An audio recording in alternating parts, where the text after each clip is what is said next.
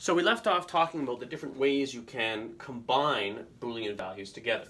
And in this case we have two Boolean values, each of which has either 0 or 1 as its value, these variables. And we can combine them using some sort of an operation. In this example we used an AND as an operation. An AND combines these two in such a way that it's 1 only when all the inputs are 1.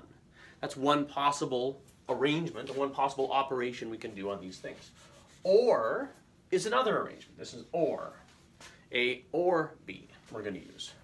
Let's make it a bit clearer what we're doing here. So that vertical bar means OR.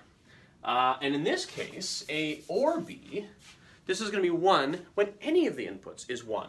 So in this case, none of the inputs are 1, right? A and B, they're both 0. In this case, oh, sorry, that's wrong.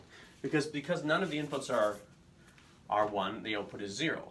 In this case, the output is 1, A or B together is 1, if either or both is 1. So this is OR.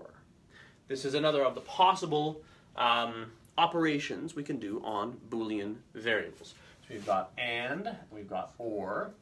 NOT is an operation on only one variable. So if we have A,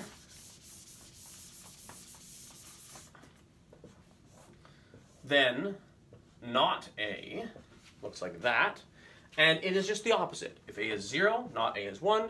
If A is 1, then not A is 0. So those are three common operations on Boolean variables.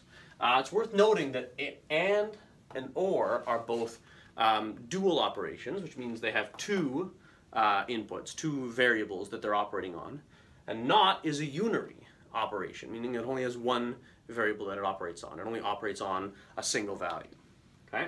So an interesting question that we sometimes will ask once we start to get into AND and OR and NOT, and by the way, the other way of looking at these things is AND, OR, and NOT, is if we have these two possibilities for two variable operators, what other two variable operators might there be? Well, in the world of traditional algebra, there's sort of as many as you want, because any variable can take any value. But because in Boolean algebra, a variable can only take one of two values, we're actually limited in the number of two variable operations that we can do. We can't just make up new ones. There are only a finite number.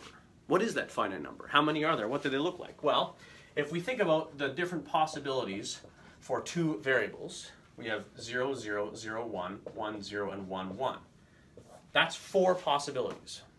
And that means that there are as many operations as there are different ways to have outputs for these four possibilities.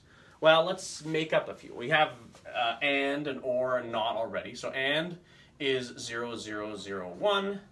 OR is 0, 1, 1, 1. NOT doesn't factor in here because it's a unary operator. But for any of these dual two variable operators, what are some other things we can put in here? Well, any combination of 1s and 0s is a valid function of these two variables. So here's another one, 0, 0, 0, 0.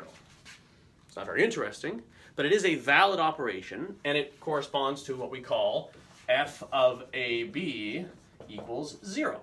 Okay, this is a function of two variables, and the output is always 0. That's not interesting, but it is a valid function. So if that's a valid function, and this is a valid function, and this is a valid function, how many valid functions are there? Well, there's as many valid functions as there are combinations of 0s and 1s in 4 lines, because we have 4 possible inputs, and we have 4 different outputs depending on what the values of the inputs are. So if we have 4 possibilities, and each of those possibilities can be a 0 or a 1, how many possibilities are there?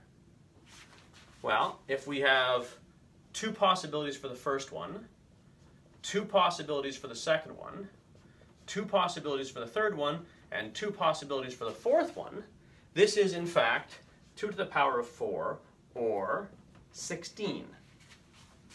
There are only 16 functions of two variables in binary logic. This is a fact that will often blow people's minds. But what are they? Well, many of them, like I say, many of them are boring. So let's start over here and see if we can enumerate them all. A, B, B. Here are our inputs 0, 0, 0, 1, 1, 0, and 1, 1. What are all of the possibilities? Well, we can just start enumerating them. 0, 0, 0, 0, 0, 0, 0, 1, 0, 0, 1, 0, 0, 0, 1, 1, 0, 1, 0, 0, 0, 1, 0, 1, 0, 1, 1, 0, 0, 1, 1, 1. 1, 0, 0, 0, 1, 0, 0, 1, 1, 0, 1, 0, 1, 0, 1, 1, 1, 1, 0, 0, 1, 1, 0, 1, 1, 1, 1, 0, and 1, 1, 1, 1.